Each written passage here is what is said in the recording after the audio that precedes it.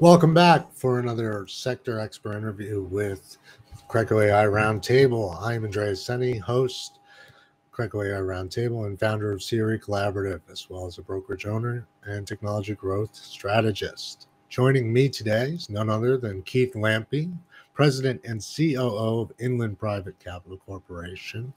We've got a wealth of topics to discuss, including value and purpose of private real estate securities, Inland Private Capital's position in the market, their expertise, as well as the outlook for 2023 based on over 11 billion in transactions in 20 years at Inland. Keith, welcome. So excited to have you on the show. Thanks for having me. Great to be here. I've got to ask, first and foremost, why real estate securities?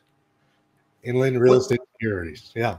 Yeah, I mean, it's obviously a topic that's near and dear to my heart. I think what's interesting about real estate is obviously a fundamental investable sector, has been around and being invested in since the beginning of time.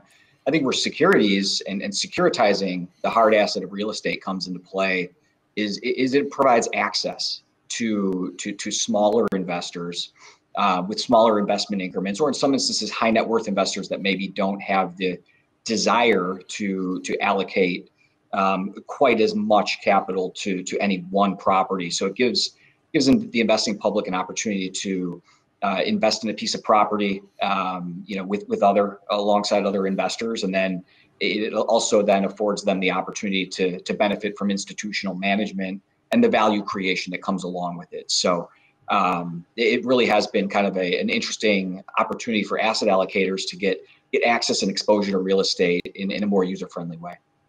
Well, it makes sense to me. As a broker, I can't tell you how many clients are sick and tired of the headaches of ownership, retail centers, multifamily, the like, and they exchange out into these DST products and they're happy. Headaches are gone. It's better than the stock market. It's real estate, right? Real estate securities. That all being said, you do have to be an accredited investor to get involved, but you do not have to be exchanging into a DST to invest in real estate securities, correct? That is correct. Yeah, a private securities transaction does require a accredited investor, meaning $1 million net worth, exclusive of primary residence, or $300,000 income for couples filing jointly, $200,000 for an individual. So there is a net worth realm that kind of establishes suitability.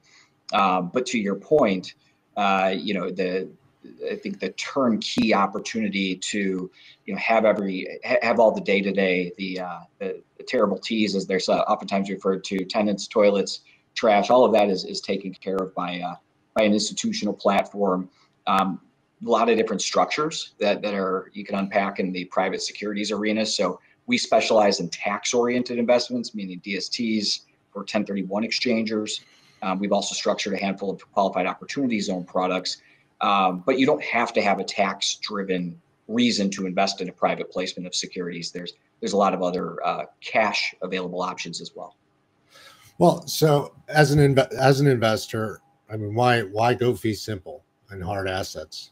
Once you've accrued that accredited investor status, it seems like going through an Inland or other group is an evolutionary point. It's how you get from I'm the investor who's been building my portfolio to I'm the owner, I'm retiring, let's say. Is that what you're seeing there? Those that are 65 and older, what's the average buyer or investor look like?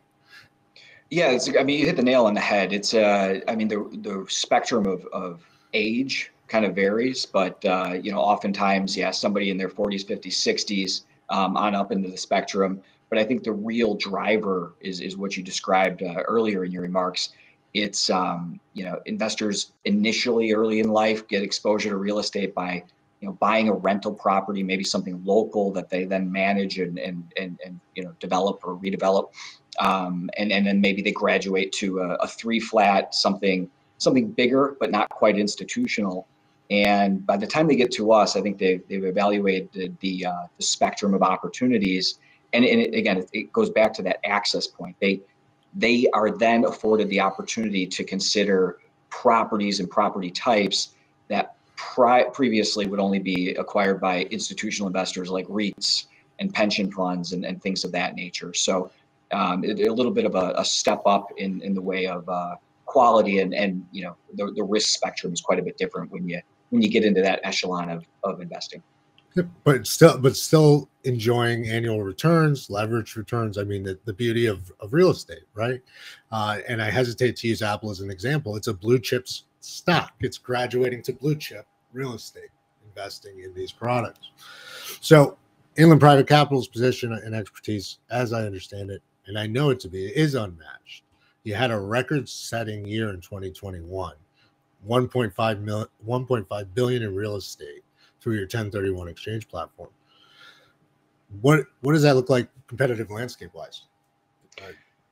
Yeah, you know, Inland Private Capital benefits from being one of the affiliates of the Inland Group. The Inland Group's been around for 50 years, so over, you know, several decades, a lot of experience and infrastructure certainly established that we've been as an organization the benefactor of.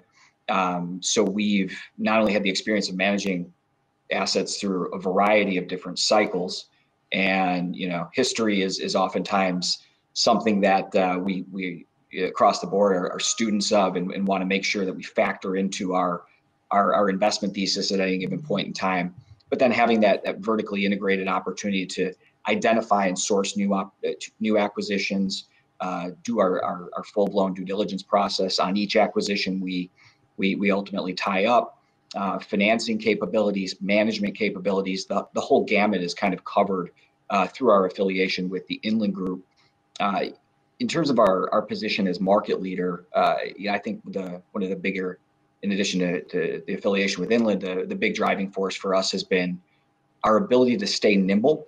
Even though we're a big organization, we take a very thoughtful, nimble approach to, you know, kind of reading the macroeconomic tea leaves, if you will, assessing what makes sense from our perspective on a forward-looking basis, and being in a position to pivot strategy accordingly. So, you know, real estate's broad spanning. There are certain segments within a real estate investment that might make sense today, that might not make sense 5 years ago. So we've got a fairly broad spanning platform. Our assets under management span pretty much every sector within the market, and our strategy shifts depending on what we're seeing within the broader marketplace. Well, and you touched on it, the education, the historical knowledge, the institutional knowledge, vertically integrated. I mean, you were the Great Depression. You've been there for 20 years. You had strategies proven out. Market leader today, 10 billion assets under management. What are some of those strategies looking down the line now here at the Outlook? What asset types are the focus? Healthcare, self-storage. I mean, what are you? Inland is always buying, is what I always see at ICSC Recon, right? What is Inland doing now that's different from other strategies? Our focus here the past handful of years coming out of the pandemic has really anchored on operating assets, or assets with operating characteristics. Many of your late cycle strategies, demographic driven strategies really seem to make a lot of sense to me today, especially given, you know, the inflationary environment we're finding ourselves in, rising interest rates, you know, some of the front of mind issues that investors are thinking about all the time. So yeah, we've leaned into residential assets, you know, multifamily, as well as your built to rent communities, which is a growing segment within residential in real estate investing. Self-storage is another big area of focus for us. Healthcare related assets, specifically senior living, and then finally student housing. The last three I mentioned, and you could probably categorize residential into this category, tend to be less tied to economic cycles, more tied to demographic trends. So when we look at performance, you know, following the two most recent black swan events that we saw, the financial crisis of 08-09, and then the pandemic, we saw these assets perform better than some of the alternatives, because the demand for rentership, if you will, or tenancy was more needs based and less economically driven. And that's kind of where we are focusing on, at least on a near term basis. So as an example of demographic and life events, self-storage, right? We've got COVID, work from home. You had to move your stuff somewhere to make room for that office. Demand goes up. Healthcare, 65. 10,000 people are turning 65 every day. So those non-traditional hospital uses, senior care, as you mentioned, aging population, and then student housing. I mean, population is exploding. So that makes sense to me. Now, just to drill down, when you say residential, you mean multifamily, not single family homes iBuying. You're talking multifamily purchase. Yep. Yeah. Three-story walk-up garden style kind of suburban type multifamily dwelling. Although we have starting in 2018, we did expand into the acronym is SFR or BTR, single family rental built to rent communities. So unlike what you were just describing with single family homes, Inland is not going out and buying, disparate single family homes in different communities and renting those on a one-off basis. But what we have seen a growing demand from the population, particularly in the southeast and southwestern segments of the country. There are communities that are being built almost like apartments, where there's sprawling acreage, individual homes are being built with a backyard. And kind of a single-story dwelling, but they also benefit from the amenity package you might find in an apartment. So you've got your clubhouse, your pool, your other amenities, but you have four walls and a rooftop that make it your a home as opposed to a more traditional apartment. Rentership is continuing to become less of a stigma, and so we're seeing the American public rent into later stages in life, right? So we're seeing, folks well into their 30s as they establish, families and continue to grow, continue to have demand to rent their residences, and I think the BTR SFR segment of the market is really positioned well to kind of support that demand. So, well, and that sounds similar to mixed use development, and something we didn't mention. What's IPC's outlook on mixed use development, acquisition, and the different projects? So with what's happened, COVID and the like, here in the Northeast, at least, we've talked about this on the roundtable quite often. You've got double density zoning changes. You've got this demand for more housing, period. But at the same time, higher density and ability to have that walkability, right? Where's Inland there on IPC wise, I should say? Our investment activity has mostly been sector specific. So if we're buying a stabilized cash flowing investment, it's typically going to be anchored on one finite strategy. We have been a part of a handful of development transactions where you've got residential on the top 3 floors and some retail or entertainment on the ground floor. Which almost serves as an amenity to your point, to kind of fulfill that walkability need. That said, I think the mixed use, broader spanning, urban plans in newly developed areas is certainly something we're looking at. So if we're buying a pure play residential dwelling, you want to see, how far is retail, how far is grocery, how far is the entertainment district? Is it a walkable demographic population base that you're appealing to, and to what extent that kind of fits and checks a lot of those boxes. So even if you are strategy specific, you still kind of have to think about where your demand is going to be coming from holistically to make sure you can drive your performance plan accordingly. Well, and performance is unmatched. There's a funny story in South Florida. It's not a funny story. Jim Fried has a show, and I'll never forget it, where we were talking about how Inland showed up in January, bought up every shopping center, and by December had leased them and sold them through the different vertically integrated groups. So is Inland Private Capital and the vertically integrated Inland group of companies still moving at that speed? I mean, development wise, and that may be an unfair question for you, but I'm asking it anyways. On the disposition side, you're just as healthy on the acquisition as disposition, if I understand. Yep. Yeah, I would say from a speed of execution perspective, there is such a thing as hanging on to an asset too long, right? So getting in, whether you're buying a stabilized cash flowing property or you're getting into a development type project, we're constantly reading, doing our best to read the forward-looking headwinds and determining when that appropriate exit point is. A majority of what we're targeting for our 1031 platform are income-oriented, and I would say more long-term holds. Apartment complex we might purchase, put long-term financing on, and hold for a period of 5 to 7 years. But that's how we think about it going in. But when we acquire it and we begin managing it, we don't sit back and just assume, okay, this is going to be a 5 to 7 year hold period and don't do anything. You're constantly active. You're constantly monitoring market conditions to determine when the right exit point in time is, which has pretty meaningful impact on your ROI and on your value proposition to investors. Absolutely. I mean, it's why TSTs are night and day better than ticks, right? You can actually get things done when you need to and adjust, bar none. So you're maximizing your returns for your investors. You're doing these large scale purchases. As far as investment, is it U.S. firms, institutional, public REITs, foreign investment? What is the shift? What do you expect going into the next year coming in? In terms of market demand, we have this year, when the calendar turned January 1st, it feels like there was a shift pretty immediately into here 2022. So I think what we observed is your institutional demand is still very much there.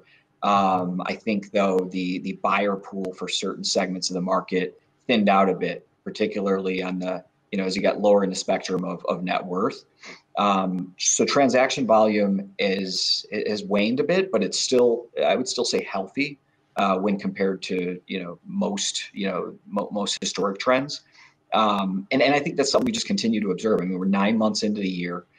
We've seen dramatic changes in the capital markets environment. The Fed's moves to combat inflation and to the rising interest rate environment we face is something that we're very focused on. I think all investors are very focused on, but the interesting phenomenon that I think surprises a lot of folks is real estate from a textbook perspective should shift in value in accordance with interest rates. But what we've seen here, at least the first 9 months, is institutional demand continues to pile into a lot of the sectors that we discussed because they are focused on the growth trajectory, the rent growth, the potential for rent growth, which is very critical if you're in a hyperinflationary environment.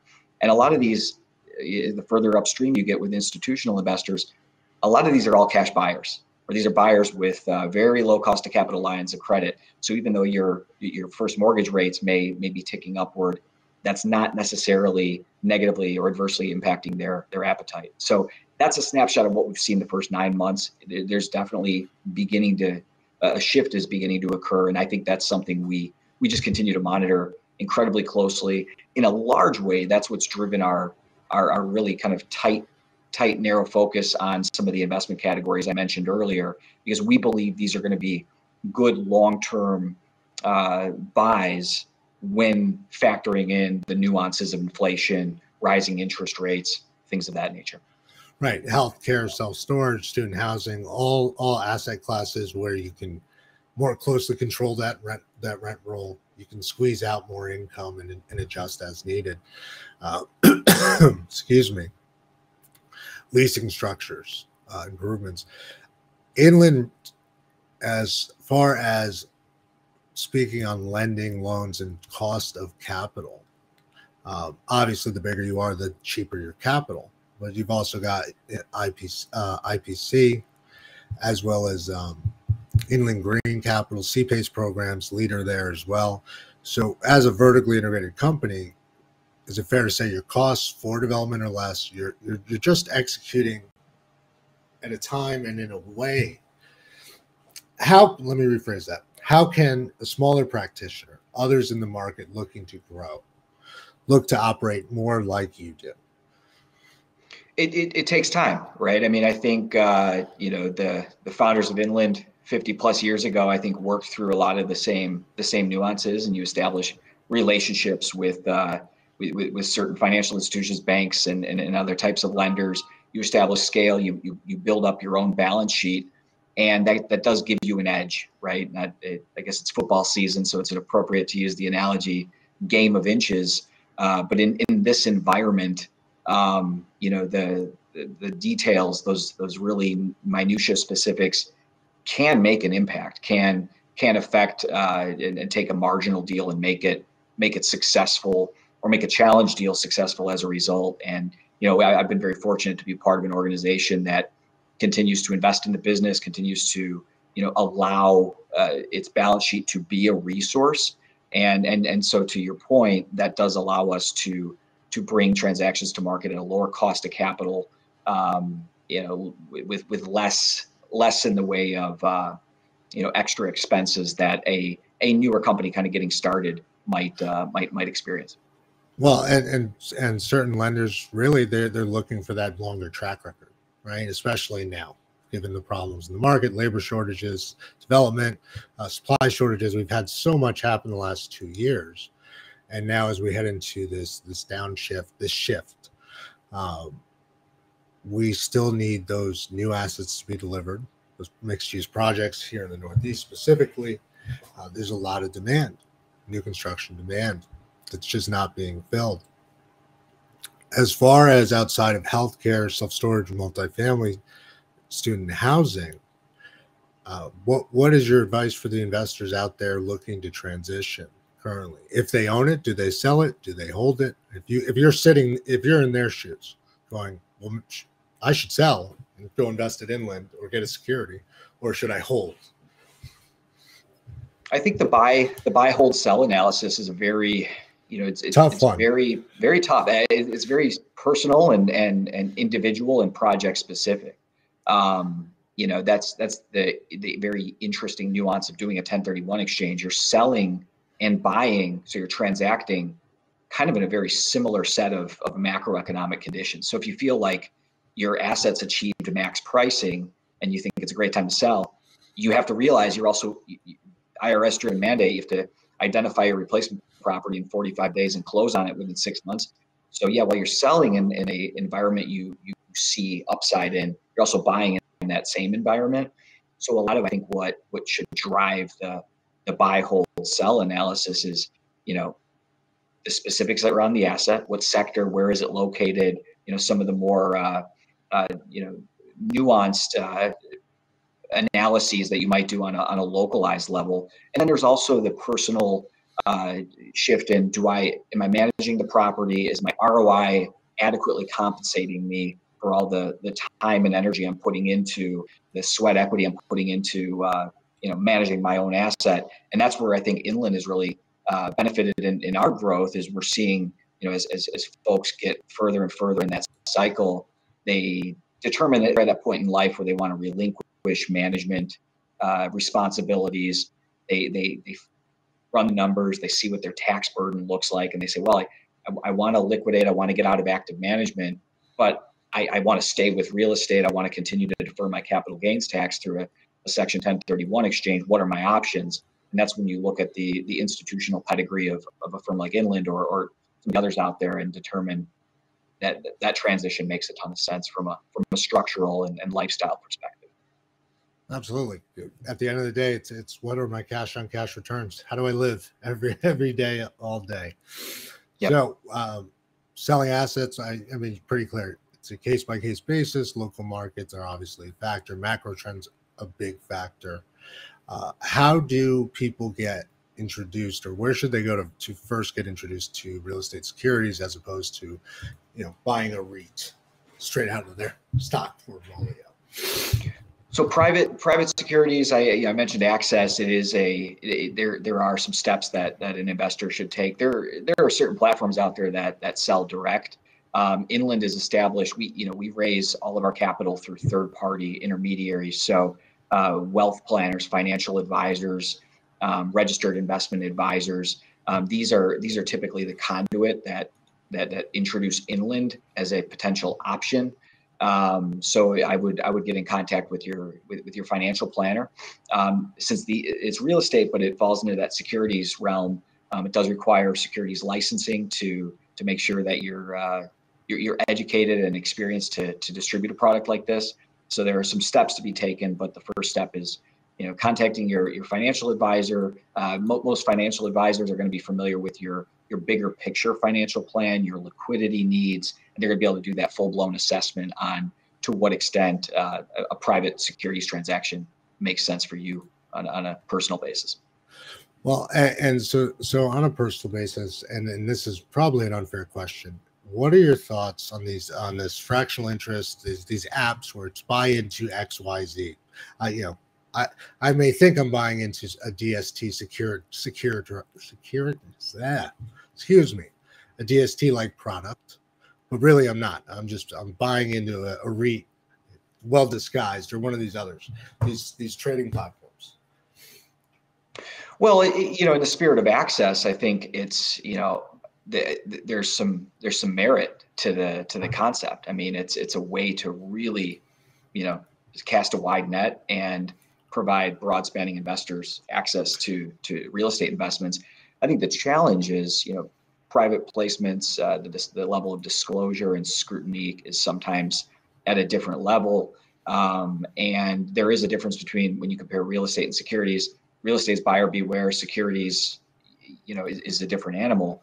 So I would say, I don't want to say I'd be weary, but I think you have to be very cautious in pursuing a platform like that. Make sure you understand all the ins and outs of what it is you're looking at, not just from a real estate evaluation perspective, but also, who the sponsor behind the real estate is, what their track record is of performance, and sometimes that's equally, if not more important than the real estate itself. I mean, I mentioned earlier, we, as an organization, we've seen two really major black swan events that just had a ripple effect and dislocated our industry.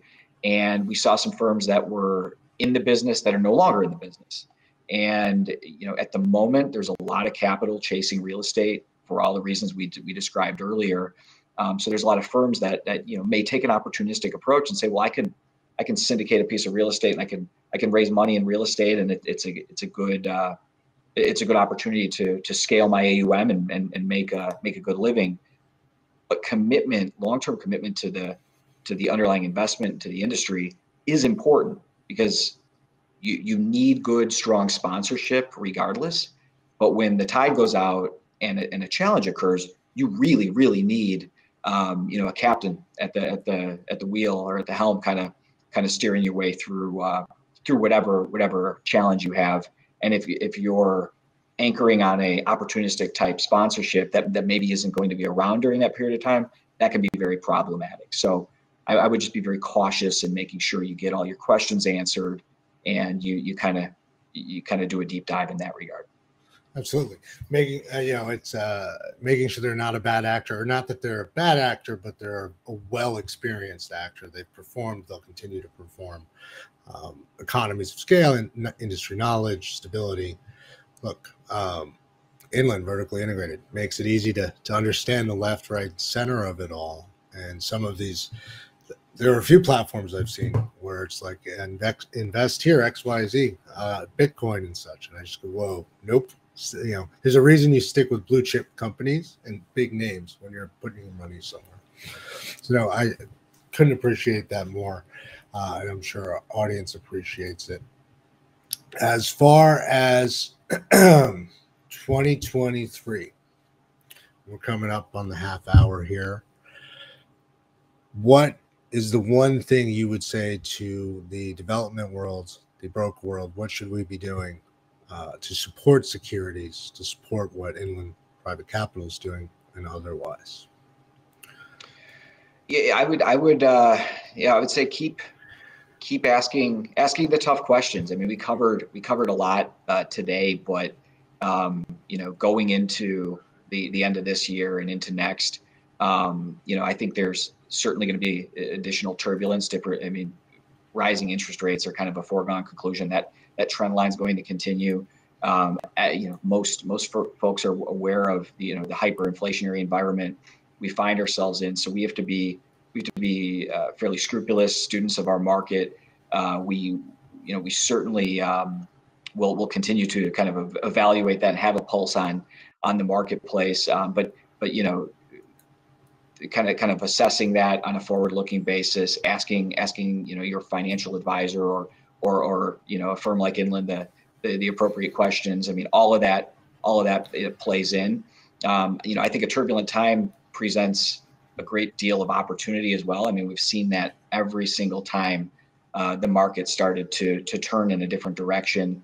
And we're not always right, but we believe we have a strong investment thesis. We have a strong read on the bigger picture market. And the good thing about real estate investing is it is generally long term, right? So having a solid thesis with a long term outlook is always served us well, big picture, and should continue to. But our interaction with our marketplace and kind of understanding the needs of that marketplace help us do a better job in the interim. So in this late cycle phase, for those developers, those brokers advising their own clients and looking at their markets, turbulence is on the way. Are opportunities coming? Should you be hoarding your cash reserves at this point and getting ready to sit there, or make your moves now while you can? We're going to rephrase that question. I would say make your moves judiciously. The hoarding, it's a well-worn soundbite, but there's a tremendous amount of capital that's been sidelined for an extended period of time through a majority of this year. So there's a lot of capital that's already starting to come off the sidelines, kind of assessing this post-COVID environment, some of the new norms, although we're still kind of navigating that, looking for opportunity. But when you think about some of the underlying sectors we described, demand for housing is on the uptrend, right? Particularly for rental housing, for multifamily, for BTR, SFR, the demand drivers for storage or student housing in certain select markets. I mean, demand presents opportunity. Obviously, all of this is very sector specific, but these are all kind of the factors we have to keep in mind as we determine where to kind of move forward and place long-term bets. Right, and that goes back to the 4 Ds, right? Death, divorce, dislocation, and downsizing. The demand will be there, so focus on it. You spoke before about asking the right questions. Can I paint you into the corner and say what are some of the right questions to be asking your sponsor coming in the gate, looking to invest? I would start with the sponsor checklist or due diligence.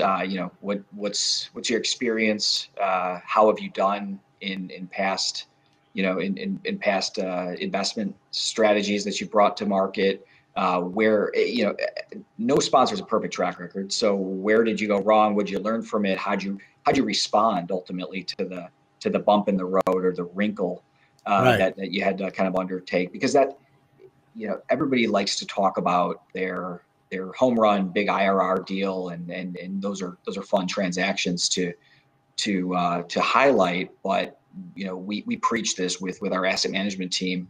We shouldn't really judge ourselves on how we did on our best deal, but rather how we did when we hit a fork in the road or kind of got a curveball thrown at us, and how we responded and how we led that transaction to a positive outcome. That's what we ultimately pride ourselves on. So, sponsor due diligence is incredibly important. Specific to the real estate transaction, what assumptions are being made, right? I mean, you can make any real estate investment look good on paper by making rosy assumptions. So, if we're talking about a multifamily transaction, for example, what rent growth assumptions are you making? What are you factoring in inflation onto your expense growth? Because we're seeing wages increase, right? So your labor line item, your management cost line item should generally be trending upward. Real estate taxes haven't been going down, anytime in recent years. Insurance costs are going up. So on the income side, what assumptions are you making on rents? Are they supported by market research? Are they supported by what you've seen in the past? And are they sustainable? But then on the expense side of the ledger, are you being conservative in that regard as well? And I mean, I kind of just used multifamily as a picture. You could apply that throughout a lot of the other segments of the market, but But generally, though, that two-pronged approach to really diving in deep on sponsorship as well as the real estate, I think is where I'd start in terms of asking the tough questions. I love it. I love it. Tough questions during tough times, but these are all times we've been through, and there have been tougher times, right? So this is, as you pointed out, this is an opportunity to create wealth, to generate wealth because of these shifts, because of the demands going on in the market. As far as our audience, we have a few people checking in. One of the questions that did come in was regarding SEC and transparency. We talked about sponsors. Is there a place to check your sponsors, to look at these deals? Is the concern is how many restrictions are being put on syndicators, if any, in new regulations, and how will that affect the outcome? And that might be, we might have to pin that for the next show. What do you? No, well, here's what I'd say about that. I mean, when I think about the way we distribute our product, and there's a very thoughtful reason behind it, but we sell through financial intermediaries that have very strong historic knowledge as well as the ability to do that deep dive. So these firms are effectively serve as gatekeepers, right? Okay. If there's a sponsor with lacking experience, or there's a sponsor with a series of negative outcomes, a lot of these broker-dealer financial intermediary firms won't allow the product to be distributed on their platform. So going through that vetting process before an investor even has access to the product is in and of itself a big kind of check and balance that I think our industry has benefited from. And a lot of the market cycles and historic performance trends that we discuss, financial intermediaries, broker dealers, RIAs, they've seen a lot of the same things. So, a real estate investor may come to the table and spend a few months or a year looking at the industry, but that pales in comparison to what a due diligence officer at a broker dealer has 2 decades of experience, kind of reviewing and assessing and seeing how a sponsor has performed. So a lot of that is very much factored in if you're working through a financial advisor to determine what the best product is for you. And then there are standards, there are industry standards that have been created. So every private placement that Inland provides, its investment market, has a track record of performance. So we delineate every transaction that we have under management, and we showcase kind of how it is performing. But we also show properties or transactions that have gone full cycle and how those perform. And as I said earlier, I don't think any sponsor in the world has a perfect track record. We certainly don't, but it's one I'd put up against anyone in our peer group. And we're very transparent about that. And we don't mind talking about the deal that didn't go according to plan and how we responded accordingly, because that's a big part of real estate investing. At the end of the day, it's not uncommon for things not to go exactly as you thought they might when you acquired the property. Real estate investing is dynamic, but it's how you responded and how you made your way through to the other side. So there's kind of a lot of that in the background that should be just sort of occurring organically. Well, and that's well said.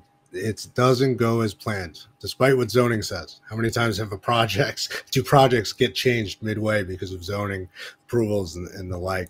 Speaking of multifamily and senior care, we've got one in Massachusetts that, anyways, the hotel's great, but it's not a senior care living facility like it was planned. So due diligence, what are the bumps in the road? How did they handle them? Transparency, all things Inland example is a huge beacon for and education. I mean, you guys are out there promoting content and teaching the Inland Academy and so forth, as I understand it. So that's my big questions for you on this sector interview. Is there anything else you'd want to say out to the industry? Any advice you have? No, I think we covered a lot of ground. I mean, I guess just to carry your last thought or point forward, education is something we're extremely supportive of. It's we don't believe we're in kind of a point click buy model, right?